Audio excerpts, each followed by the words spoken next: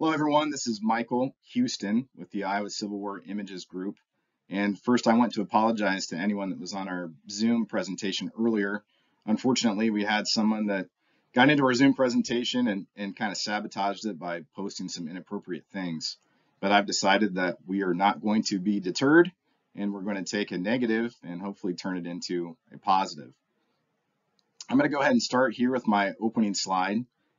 This slide has a lot of images that I really enjoy. The background of this slide is actually the header for the Iowa Civil War Images Group. And in the background, you'll see the soldiers of Company H, 7th Iowa Infantry. And the boys of Company H were actually all men who enlisted or had a residence in Washington County at the time of their enlistment.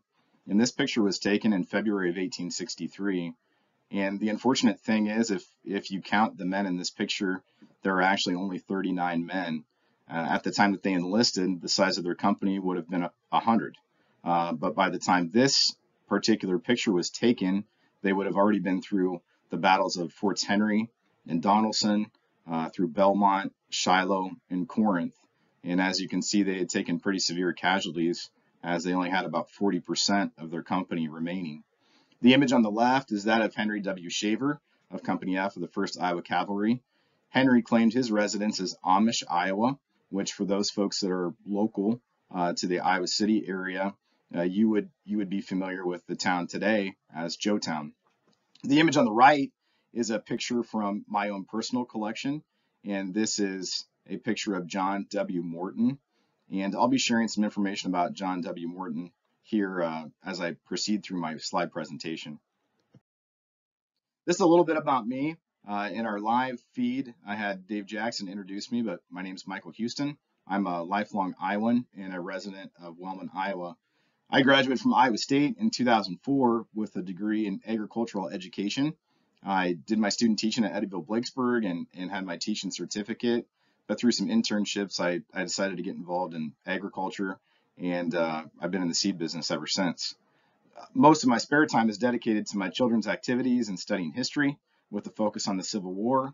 And most recently, I had an article that was published in the Military Images magazine titled The Pride of Washington County.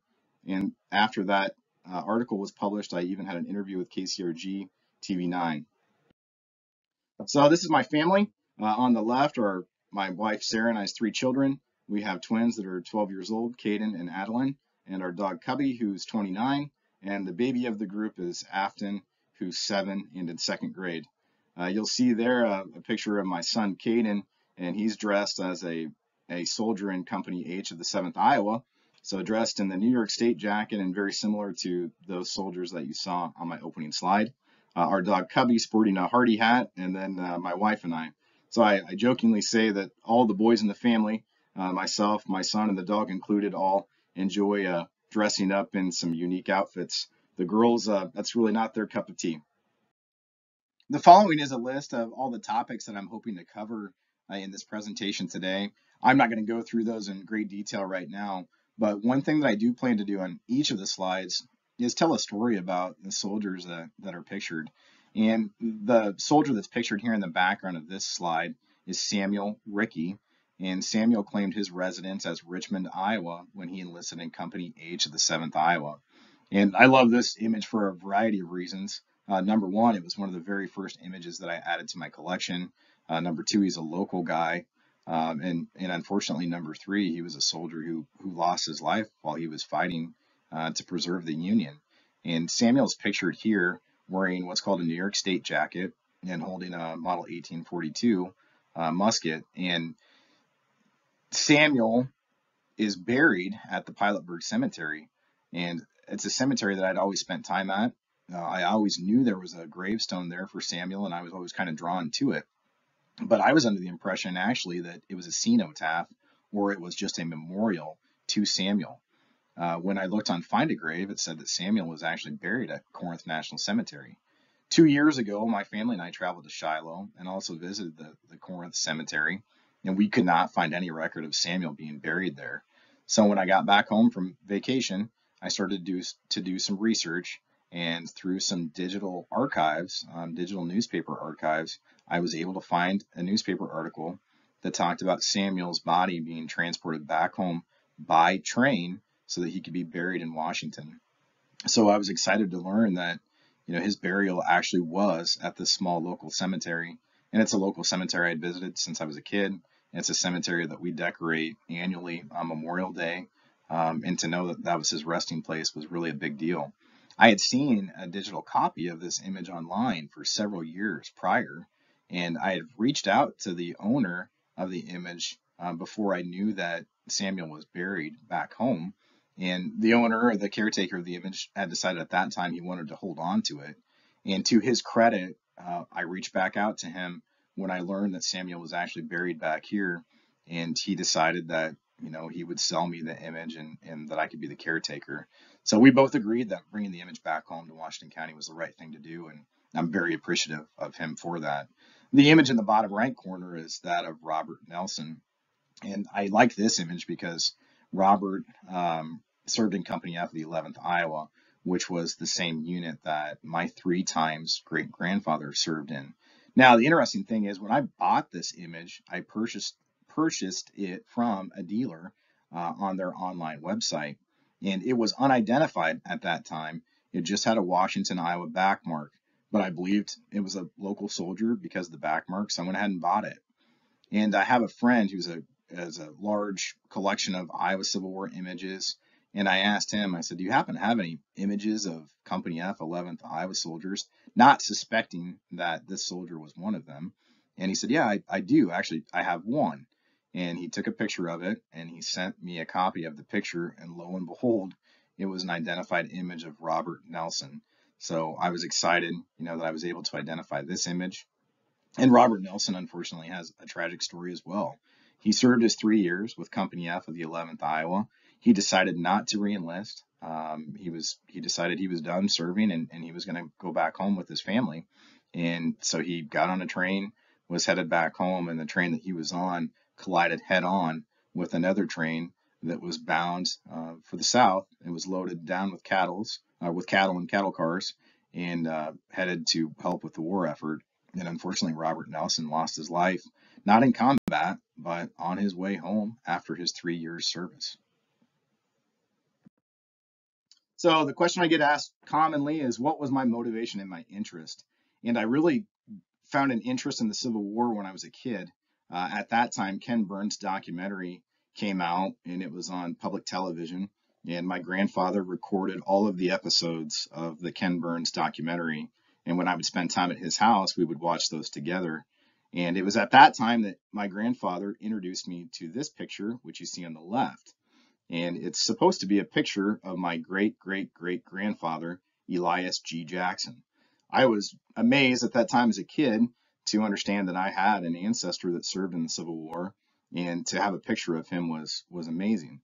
Now, as I've gotten older and I've learned more about images and I've learned more about the uniforms and about the Civil War, I've come to question, is this really who it says it is?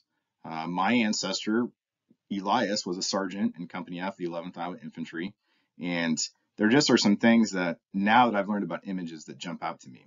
So what are some of the things that make me question whether this image is indeed my ancestor? All right, so the first thing that we see here is these buttons.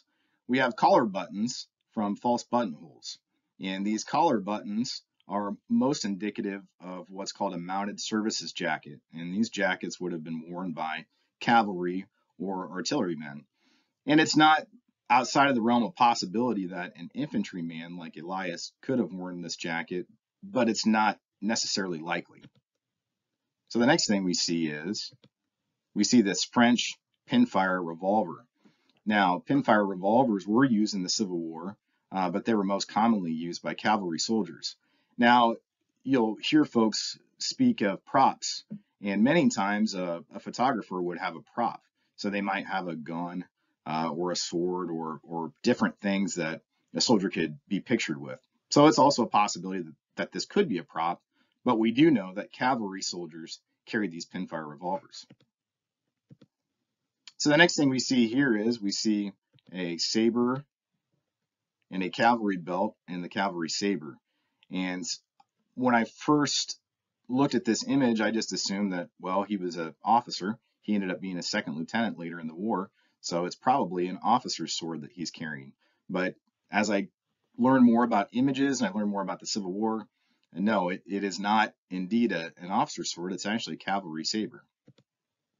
So the other thing we see here is there's a painted backdrop, and it's kind of hard to make out in this particular image.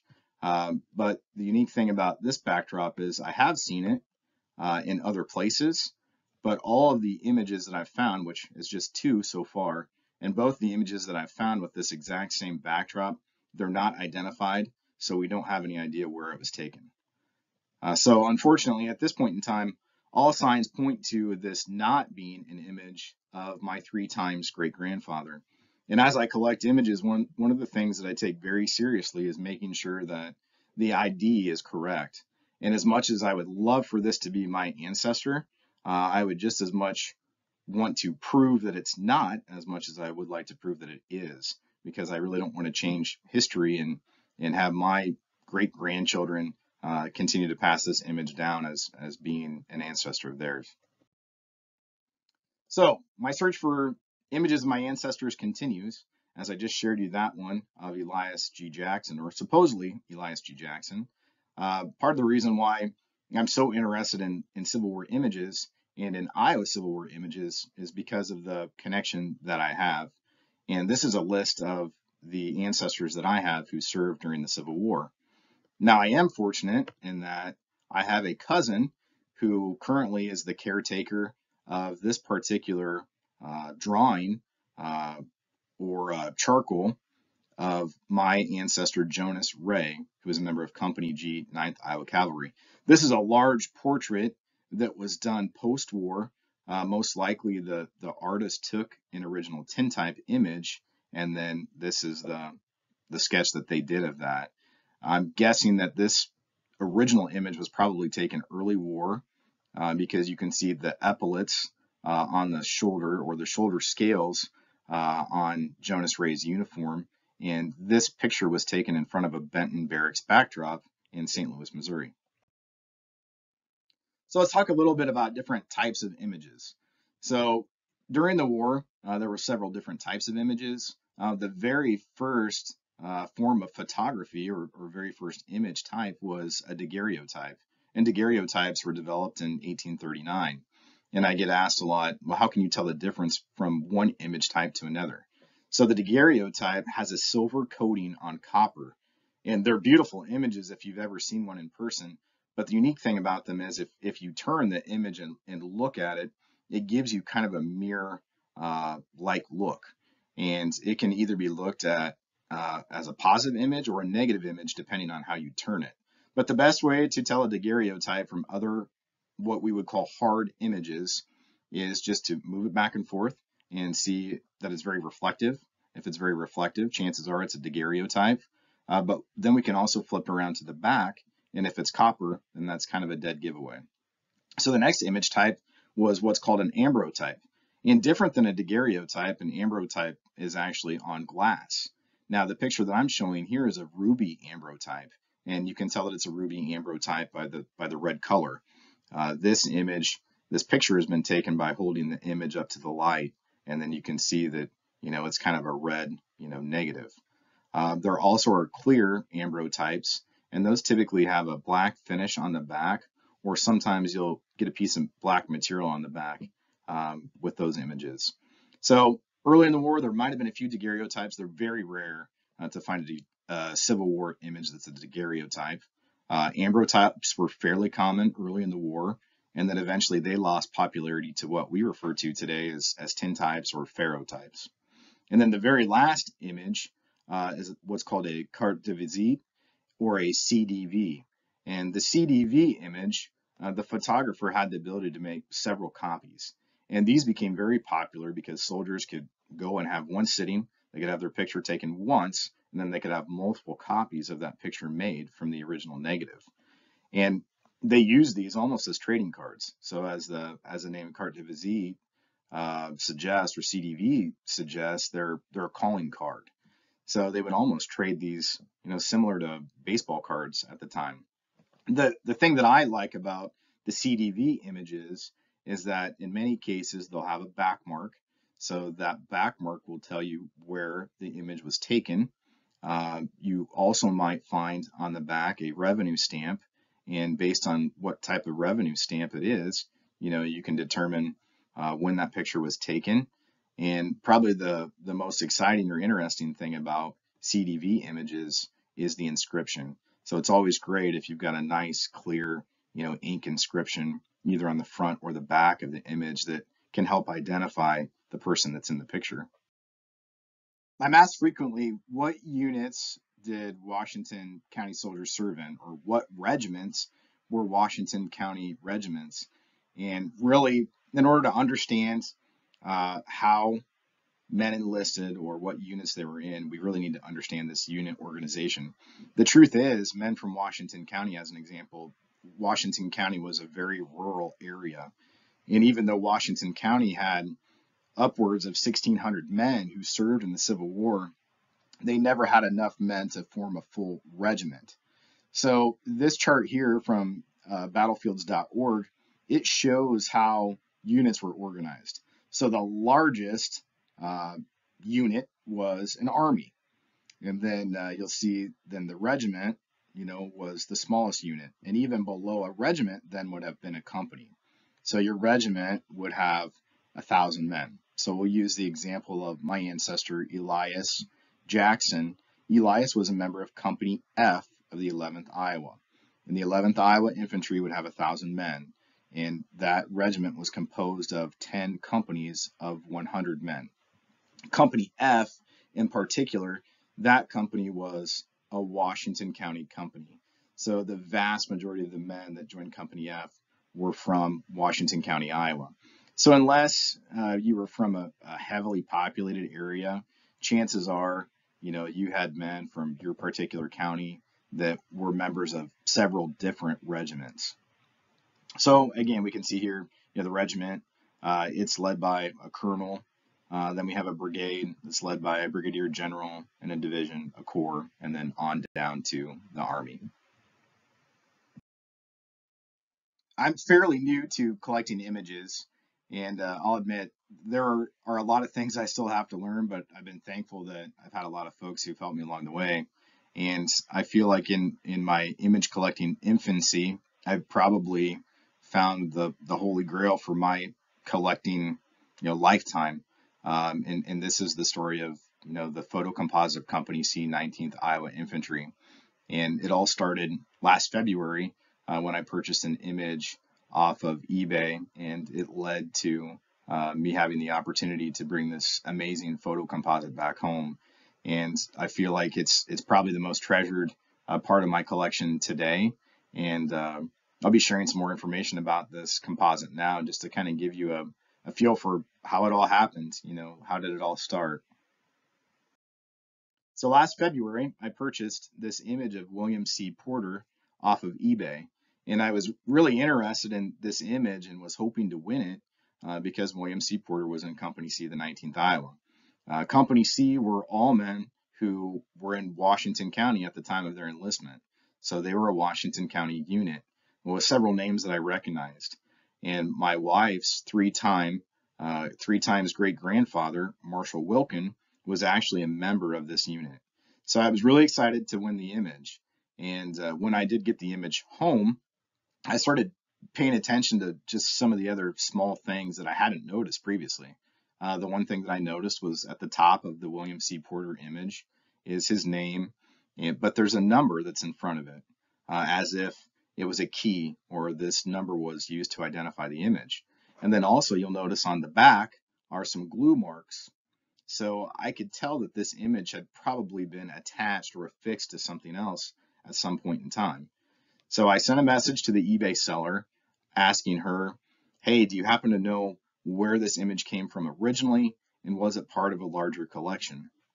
And I was amazed, almost fell out of my seat when the seller informed me that this image came from a large photo composite of Company C of the 19th Iowa, and that she still indeed had that composite.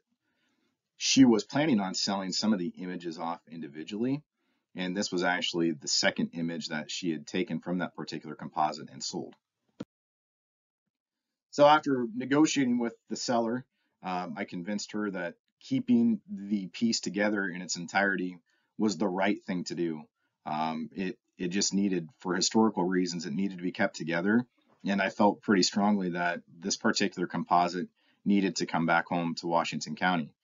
So this all started in February of last year, and the seller was located in Virginia, and she told me that she would be attending what's called the Show of Shows, a militaria show in Louisville, Kentucky in July. So we made arrangements to drive to Louisville, Kentucky to pick up the photo composite. So a day after our local county fair, my son and I loaded up in the car and we headed south to Louisville. And you can see here a picture of my son, Caden, holding this photo composite. Now it's kind of hard to see from this image, but you'll notice there are several blank areas around the outside. So around the outside of that composite, there are some places where there used to be CDV images, but those images were now gone. The seller had those images. They were loose and in an envelope when I purchased this composite. Now, so how was this composite put together? And if you'll remember back to my opening slide, there was an image there of a young soldier. He was seated and he had a dragoon, a Colt dragoon, a revolver tucked into his belt. And it just so happens that that soldier was John W. Morton. And John W. Morton was a member of Company C of the 19th Iowa. And in June of 1882, he made plans to assemble this photo composite. So he reached out to his comrades. He sent them letters via snail mail. He also posted in the newspaper, which you can see here from the June 1882 Washington Democrat. So John W. Morton posted in the newspaper. He sends out letters. He says, hey guys, send me your picture and I'm going to put together a large photo. And that's exactly what he did. So for the next year and a half or 2 years, Morton collected those images, and then he had an artist sketch kind of a beautiful scene in the background. It's a graphite sketch. There's a camp scene. There's a farm scene. I sketched this all out, and then he took those images and he arranged them nicely on a large photo board. Then, once that original composite was completed, he had a facsimile copy made that measured 18 by 22 inches. Now, this is an example of the facsimile copy. And the interesting thing about this story, or what I guess made it very exciting for me, was I was aware of this facsimile copy. I had seen this facsimile copy shared on Facebook on the Prairie Grove Battlefield State Park page, the Friends of Prairie Grove. And in that photo composite is a picture of Marshall Wilkin, who would be my wife's 3 times great-grandfather. So I'd seen this composite before, but I was astonished when I talked to the seller to realize that she had the original that this facsimile copy was made from. So Morton makes facsimile copies and he sells them. And this is a copy or a picture of the facsimile that's at Prairie Grove Battlefield State Park. And most recently, I learned that our local museum or historical society here in Washington actually has one of these facsimile copies in their collection as well. So I'm looking forward to seeing that in person. So through that story, which was kind of exciting and it caught the attention of other folks within the image collecting community, I was asked and I accepted immediately to write an article for Military Images magazine. And so this is a picture of that article, which was featured in the December 2021 edition of Military Images. So this is a high resolution scan of the piece in its entirety. So we know that these CDV images that are around the border of the composite, those were added after quite a few years after this composite was first assembled. So you can see the sketches there in the background. We have some some flags and drums up in the top left and right corner. Down in the bottom left is a camp scene where you can see the stacked arms. And I'm sure my video is kind of blocking it here, but in the bottom right corner is a picture of a farmstead, and it shows some tools that are laid down on the ground. And my assumption is that this is kind of portraying the fact that these were citizen soldiers. 90% of the men who enlisted in Company C 19th Iowa, they were farmers at the time of their enlistment. So I think this is just demonstrating that those men laid their tools down to go fight in the war. In the center of the composite are the the main officers of this particular unit. And then around the border, the CDV images, we assume were added sometime in the early 1900s. In the bottom left, you can see a halftone or a newspaper clipping of John Bruce, and it talks about John Bruce's death. So we know that these were added sometime after Bruce passed away. Now, unfortunately, if you look on the left-hand side of the composite and you count down 1, 2, 3, 4 images down from the top on the left, that is an image of James Young. That is the only image that I do not have that's part of this original composite. So when we put this article together for military images, we use what was called a digital surrogate. So basically, we photoshopped a copy of the James Young image into this composite. Unfortunately, the James Young image sold on eBay about 2 weeks before I was able to buy the William C. Porter image, and that James Young image sold to the Prairie Grove Battlefield State Park, and so it's now in their collection. So it's all together, except for the one image which we're missing there on the left. So this just kind of continues to go through the story of the photo composite. On the page there on the left, you can see two different images of John W. Morton. There's the older picture of Morton that was post-war. That's probably most likely what he looked like at the time that he assembled this photo composite. And then on the left is an image of John W. Morton as a corporal. Again, just the end of the last page here of the article. And if you are interested in looking at this article, if you do not have a subscription to Military Images, you can simply do a Google search for Company C 19th Iowa and Military Images. The article should come up, and you actually have the ability to get one free article on Military Images before it takes you to a paywall. So you'd have the ability to look at this article online if you would have interest. But I would encourage you to get a subscription to Military Images if you have any interest in Civil War images at all. It's just a fantastic publication, and we will be featuring Iowa soldiers in the December 2022 issue. You could also do a Google search and look for this interview that I did with KCRG TV9, which is a local news station here in Southeast Iowa. I was fortunate to be asked to do an interview with them the night before Thanksgiving. And the amazing thing was, I besides just having some good positive news and publicity, shortly after this aired on our local news station, I was contacted by a local man who said, "Hey, I have some belongings of John W. Morton's, some personal belongings that I think you might be interested in." And he showed up in my house a few days later, and I was astonished when he showed up with not one, but two different tintype images of John W. Morton. Not only did he have two tintype images of Morton, he also had John W. Morton's Bible, which is inscribed by Morton, and it says in the inscription that he carried the Bible with him all the way through the war.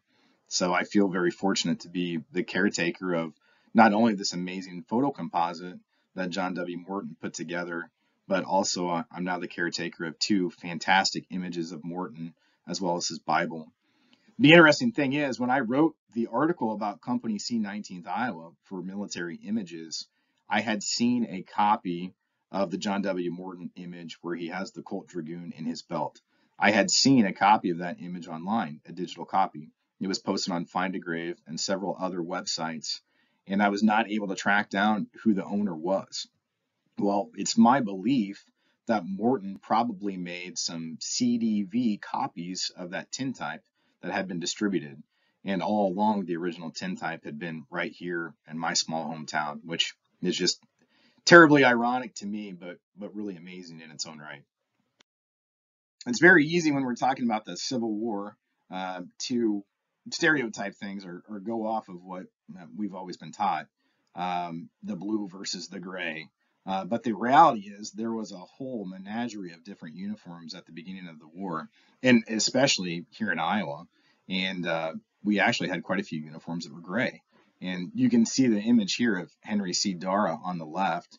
And Henry was a member of the 1st Iowa Infantry and a member of the Governor's Greys. And the Governor's Greys were a militia group that was formed prior to the beginning of the Civil War. and they had these frock coats that you can see here. Now, the frock that's pictured in the center, that is actually in the collection of the State Historical Society in Des Moines. Now, the material has changed over time, and it's kind of turned into more of a butternut color, but by all descriptions, it actually was more of a gray. Now, the image on the right was one that was shared on our Iowa Civil War Images group that I don't think many people had ever seen before. Being able to find First Iowa Infantry images is really difficult because they were just a 3 months regiment, so they didn't serve for very long. And I think a lot of these images have probably ended up in the hands of Confederate image collectors who think that they're Confederates, due to the way the uniforms are designed or the way that they look. But this image of Bernard Reinhardt, we know Reinhardt was a soldier in the 1st Iowa, and when we read this description of their uniform, I think it fits to a T. As it says here, it consists of a light blouse with green collar and patent leather belt, dark gray pants without stripe except in case of officers, a black felt hat turned up at one side, fastened by a tin bullseye the size of a sauce plate, which displays the red, white, and blue. The whole makes the soldier look not unlike a pauperized cartman. The same general style has been adopted by the Burlington companies and that at Mount Pleasant, except that the others revel in a profusion of red flannel trimmings. The whole rig, from hat to brogan, costs $8 and is as unhandsome as cheap, although comfortable. This description, in my mind, fits what Bernard Reinhardt is wearing here to a T. Now, the only difference is the collar and the cuffs of this particular tunic that he's wearing, they appear more black in this image, but this image has been hand colored by the artist. So it's possible that maybe the artist, through their interpretation, maybe colored those areas black, versus a green. But from the felt hat, turned up on one side to the description of the uniform itself, it really fits to a T. Iowa soldiers, at least the ones in the 1st Iowa, they had similar colored uniforms, but they were different in design. And Governor Samuel Kirkwood, he sent someone to Chicago to buy material to make these uniforms, and then local groups got together to sew the uniforms for the soldiers, and it was kind of a gray satinette material. But some of the soldiers ended up with green trim, and some ended up with red trim or piping. So they all had the same general color, but the overall design of the uniforms was very different. And in the early years of the war, Iowa troops really struggled to have the right equipment and uniforms to take the field with. So other unique uniforms, I guess, as I talked about earlier, Samuel M. Rickey, he was a member of Company H of the 7th Iowa, and the 7th Iowa wore what's called a New York State jacket. So on the left, that's Samuel Rickey, and then on the right is George Logan. And you can read here the description below the picture of that's a modern reproduction of a New York State jacket. But the description reads as follows. While at Bird's Point, the regiment was uniformed for the first time. For some reason, which I never understood, our regiment's first uniform was different from any other and was not a regulation suit. It consisted of a dark blue jacket with light blue trimmings, light blue pants, and fatigue cap, a sort of zouave outfit. At Corinth, we wore the Scotch Glengarry, same as the 12th Illinois, which distinguished us from other commands. After this was worn out, we drew the regulation uniform, which we continued to wear all through the rest of our service. The interesting thing here is they talk about being issued their uniforms at Bird's Point. And I'm just looking at my notes here now, but these men enlisted in the 7th Iowa Infantry in August of 1861, and they were not at Bird's Point until the middle of October of 1861. And there are several different accounts where it discusses these men leaving home, they were not uniformed. So it's really pretty amazing that they left with basically what they had from home at that time. The image on the right is an image of George A. Logan, and George A. Logan was a member of Company H of the 7th Iowa Infantry as well. And George was unfortunately killed at the Battle of Belmont. And the Brighton, Iowa GAR post is actually named after George Logan. I had someone recently reach out to me from the Iowa Sons of Union Civil War veterans, and he was wondering about the monument that's in the Brighton, Iowa cemetery, because it's a monument dedicated to the Civil War soldiers from the area, but it's the portrayal is that of a Zouave soldier, and it almost makes me wonder if maybe someone read this account of the regiment and they decided to use kind of a stock or standard Zouave type soldier for that particular monument as kind of an ode to George A. Logan and the 7th Iowa Infantry. The fatigue blouse or sack coat is the uniform that we most commonly associate with Western Federal soldiers.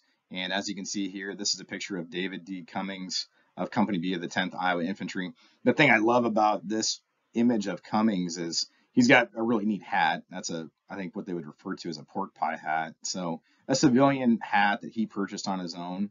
But the other thing you can notice is inside the pocket of his sack coat, you can see what I'm guessing is either a diary or a Bible, but really pretty neat. So why do they call it the sack coat? Well, the main reason they called it a sack coat is because in many cases it fit just like a sack, as if you would just cut a hole in the top and put it over yourself. Now I can understand why soldiers would want to wear a New York State jacket or a frock coat because they look really official, but there's no doubt that the sack coat was probably the most comfortable of the uniform options that the soldiers had. So if they were on campaign, they're marching, several miles every day. I think the sack coat would probably be the preferred coat to wear. But as I look at images, I'm actually surprised at the lack of soldiers pictured wearing sack coats. This is a great example here of an original sack coat. When we think of Western Civil War soldiers or federal soldiers, we really think about them wearing primarily the 4-button sack coat or fatigue blouse. But as we've started to collect images on the Iowa Civil War Images Facebook group, I've really been surprised at the number of soldiers that are wearing what's referred to as the federal issue dress coat or the 9-button frock coat. And that jacket is pictured here. Now, I can understand why the soldiers want to wear this. It really is probably the most official looking or most soldierly looking uniform. But as is described here in the caption below this frock coat, they also refer to them as the sweatbox. And I have a frock coat of my own, and although it looks very sharp, in hot weather, I couldn't imagine, marching around in it. So I really don't know, did these soldiers wear them in combat? I'm sure they had both. They had a frock coat and a sack coat. But it's obvious that they wanted to be pictured in these frock coats. And when we get some more images collected on the Iowa Civil War Images Facebook group, my plan is to do a little research and go through and start to categorize all these images. And I'm just curious how many images really do picture soldiers in a frock coat. But here are a couple of great examples of soldiers wearing their 9-button frock coat. It's always exciting to find images of soldiers with a Corps badge. Where I collect images of Iowa Civil War soldiers, it's probably not as common to see the Corps badges because they're mainly associated with the Eastern troops. But the Corps badges were first introduced by General Philip Kearny in June of 1862. And in many cases, those Eastern troops, they might have the Corps badge stitched onto their uniform, or they might have a metal Corps badge affixed to their hat. But Eastern troops in the Army of the Potomac, they first sported them on the left side of their hat or their breast. So it was very common with those Eastern troops. And for the Western troops, one of the most common or iconic, I guess, or recognizable Corps badges is that of the 15th Corps. And I always like the story. And so the story of how the Corps badge was developed, it goes something like this, and you'll see it here in the caption. But there were some 12th Corps soldiers, and their Corps badge is the star. And there was a 15th Corps soldier who happened to be an Irishman sitting around a campfire with these 12th Corps soldiers, and they asked him, what Corps, are you with? And he responded the 15th Corps, and they said, what is your badge? And his response was, why? And grabs his cartridge box, 40 rounds in the cartridge box, and 20 in the pocket. And so that story just kind of stuck. And it was after that they developed the Corps badge for the 15th Corps around that. It's a picture of a cartridge box like this that I'm holding, and it says 40 rounds. So those 40 rounds badges are some of the coolest ones I think in the entire Civil War. Now, I just got done telling you that the 15th Corps badge is one of the most iconic and really one of my favorite Corps badges. But I do have a soft spot for the 17th Corps, as my ancestor that fought with the 11th Iowa Infantry was part of the 17th Corps. These are a couple great images of some members of the 11th Iowa Infantry. On the left is Sergeant William Fultz, who is from Muscatine. And Fultz actually wrote great regimental history about the 11th Iowa. And after I transcribed this history, I found this image of Fultz online.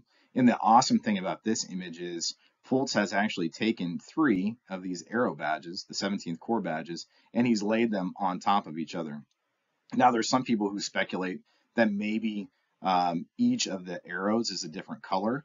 We can't tell that from this image, but if indeed that's the case, the idea or the thought process is that each one of the arrows being a different color to represent the 3 different divisions of the 17th Corps. So, there might be a red one, a white one, and a blue one. So we don't know that for sure, but still pretty neat. And then you can also see Fultz is wearing either a Sherman badge or an ID disc above. On the right is an image of Isaac Carr. This is another image that was taken in Louisville. And I've mentioned before, the soldiers at Louisville were really decked out. And you could see this jacket that Isaac Carr is wearing. It's a private purchase jacket. He's got a great vest underneath. But the thing that really jumps out to me is on his hat. And you have to look closely. If you don't know what you're looking for, you'll probably miss it. But I've zoomed in here and you can look at Isaac Carr's hat. And on that hat, you can see the 17th Corps badge. So really neat. If you come across images where maybe the soldier is not identified, at least if they're wearing a Corps badge, you can narrow it down to the Corps. So these are 2 of my favorite images because I love the 11th Iowa and I love that 17th Corps badge.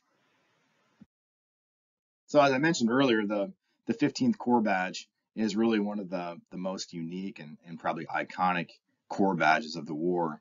And this image of Corporal William Emmett Flesher on the left is really neat because you can see that he's wearing not just one, but 2 different 15th Corps badges.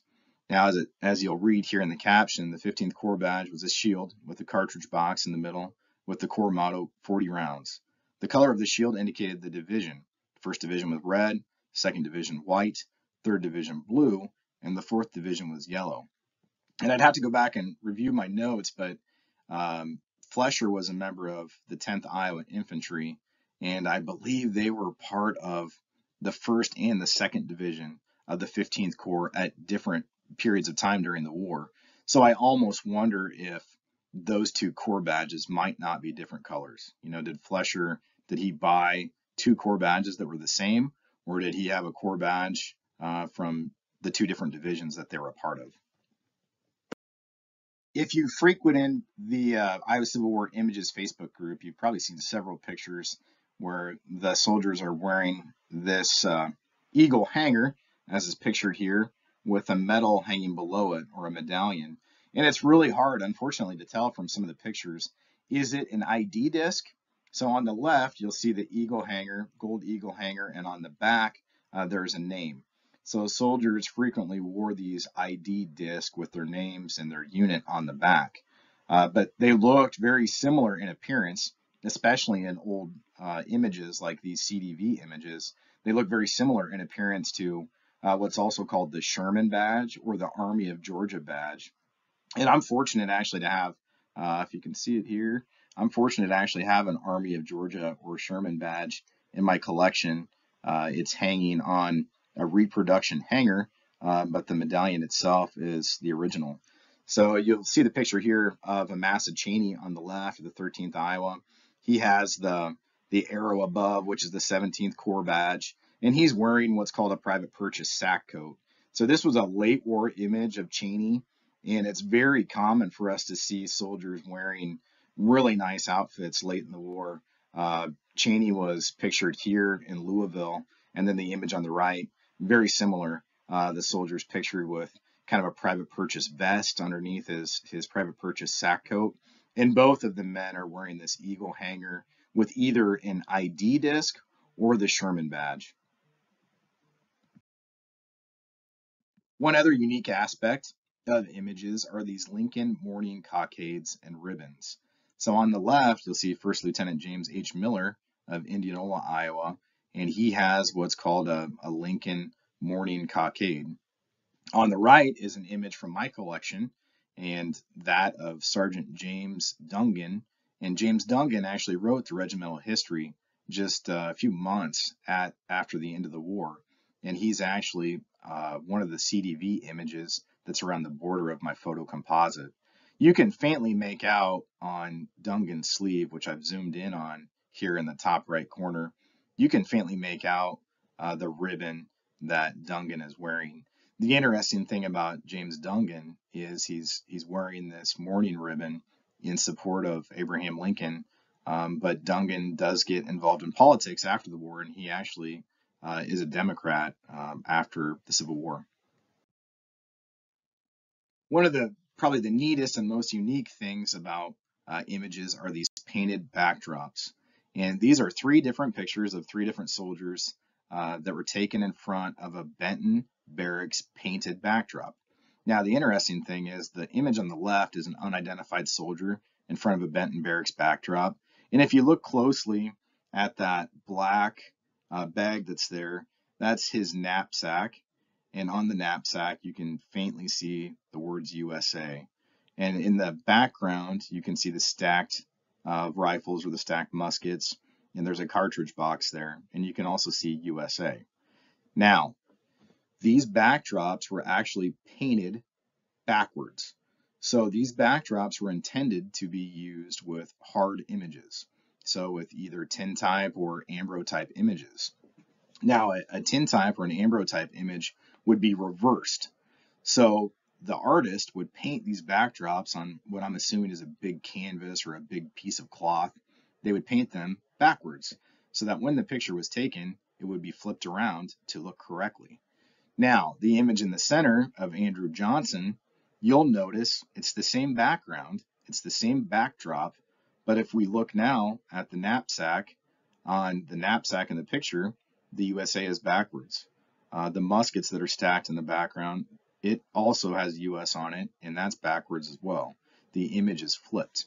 So this is probably a later war picture that Andrew Johnson had taken, and since it's a carte de visite, that image it's not reversed. It's not flipped like you would see in the tintype or the ambrotype. So this is a good way for us to be able to tell, you know, when this was taken. Likely it was taken mid to late war because of the image type. It's a CDV, and also you can tell that that backdrop was intended to be used with hard images. So I've done some research, very limited research on Iowa Civil War images and painted backdrops, but it's just not something that we see commonly with Iowa Civil War images. So the image on the left is that of Colonel Benjamin Crabb. Crabb is actually a hotel owner in Washington, Iowa at the time of the war. He first enlisted in Company H of the 7th Iowa, who we've talked a lot about today. Crabb started out in Company H, 7th Iowa. He was wounded at Belmont. He was captured at the Battle of Belmont, and then later he was paroled. And at that time, he had some injuries, so he was discharged for those injuries. Then he later joined up with the 19th Iowa and ended up serving as the colonel of the 19th Iowa Infantry. This picture was taken in the William Dudley studio in Washington, Iowa, and I actually have a few different images of Company C 19th Iowa soldiers with that same backdrop. And then the image on the right is an unidentified soldier in front of a Camp Hendershot background. Pretty cool image. If you look closely at his boots, you'll see that it must have been muddy that day, and he came into the studio probably through some mud because his boots look pretty dirty. So hairstyles, I get a lot of comments sometimes about the hairstyles. You know, the thing I enjoy the most about collecting images is it just brings that period of time to light. And it really goes to show that these men weren't all that much different than us today. And I'll be the first one to admit, I would love to have the hair of any of these gentlemen here. And they're just not the kind of hairstyles that you typically would expect to see during this time period. Now, there have been reports of areas that have been excavated, so maybe old campsites where folks know that a photographer had a studio set up. And as archaeologists have excavated those sites, it's not uncommon for them to find bottles that contained hairstyling products. Pomade would have been a popular hairstyling product at that time, and even hair dye. So these men were spending a lot of money to have their picture taken, and they were sending them home to their families or to their sweethearts. And unfortunately, in some cases, like the case of James Matthews, it may have been the last image or the only image of them that was ever taken. So they wanted to make sure that they, were looking their best. The center image there of James Matthews is a copy of an original. If you look at the picture closely, you can see the oval shape of probably what was originally the preserver of a tintype image. And then that tintype image was turned into a memorial image CDV copy. You also see some other neat things like tools and other elements that if you look closely, you might find. The image on the right is that of William Reeves, and Reeves was a member of the Iowa Cavalry. And I'm going off the top of my head, I think he was a member of the 1st or the 2nd Iowa Cavalry. But the neat thing about Reeves is that he was the farrier. So his job was to take care of shoeing the horses. And if you look closely at this image, he has a revolver tucked into his belt, but he also has the most important tool of his trade, which was his farrier's hammer. Now, if we look at the image of Henry Shaver, this is one that we saw earlier on my first slide.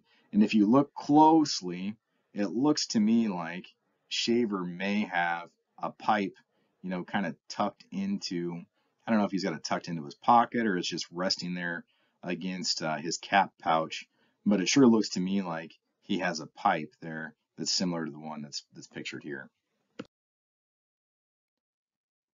Now, I thought I'd give a little blurb here about the Iowa Civil War Images Facebook group. I want to thank everyone that's a part of the group and for their active participation. I started this group over Christmas break while I had a little bit of extra time, and I really just wanted to have a place where I could compile all the images and have a way to kind of keep the memory of these men alive. And my hope was that folks would join the group and maybe they would find an image of someone in their family that they've been looking for years. And in just a couple, 2-3 short months, I've been fortunate that some family members have reached out to me to let me know that, hey, you found an image of my ancestor that I'd never seen before. And so I get asked frequently, well, where do the images come from? And I've been fortunate enough to befriend a couple of 2 or 3 great collectors of Iowa images. And a couple of those gentlemen have decided they'd like to remain anonymous, but they have been kind enough to allow me to photograph their images and share them online. And I also have other places where I go to look for images. If you go on worthpoint.com, WorthPoint, they collect information from online auctions and sales. So they have a database where they've saved a lot of sales that have occurred over eBay over the years. So I'm able to find images there. I also spend some time on the Civil War Photo Sleuth, and I'll save some images from that as well. So the way the Iowa Civil War Images group works currently, each week we have a theme, and I'm trying to go through each one of the units in chronological order. So this week we've been focusing on the 6th Iowa Infantry, and I like to share the images individually so folks can see, the stories of each of the men. And then at the end of the week, I take those images and I put them in an album on the Facebook group so that you can search by unit. I really believe that once we get through all the units, we'll probably have somewhere north of 2,000 Iowa Civil War images shared. So I want to thank everyone that's participating. I'm really amazed at the amount of members that we have. Right now we have over 1,200 members. And if you look there, we have members from, I think it's about 10 different countries. And really kind of a broad group, almost evenly split between men and women, and a pretty broad group demographically as well. When we originally agreed to do the Zoom presentation today, it was to be kind of a warm up for an in-person presentation that we have scheduled with the EV History Center in August. So again, my apologies that things didn't work out today with the presentation and for everything that happened, but I hope that for those folks that live locally, we can see you in person on August the 7th of this year at 2 o'clock in the afternoon. And I'll have my son with me, and I hope that maybe you can bring some pictures that we can help identify, or we can help you learn more about what maybe you have. Or if you have interest in learning about an ancestor, my son Cade and I would both be happy to help you do some research, and who knows, maybe we can find a picture. So we were going to do this live, but as I mentioned earlier, we had someone sabotage our Zoom presentation. I guess we'll probably blame it on the Russians, but like the Ukrainians, we're going to continue to fight on, and we're not going to let them get the best of us. So at this time, I can't take your questions live, but I do plan on posting this video to YouTube. And I would encourage you to feel free to put your questions in the comments there, and I'll try to get back with you. Or you can always send me a message directly on Facebook. So with that, thank you very much for your time. My apologies for what happened earlier. It was out of our control and very unfortunate, but I'm glad that we could find a way to make this happen. Thank you.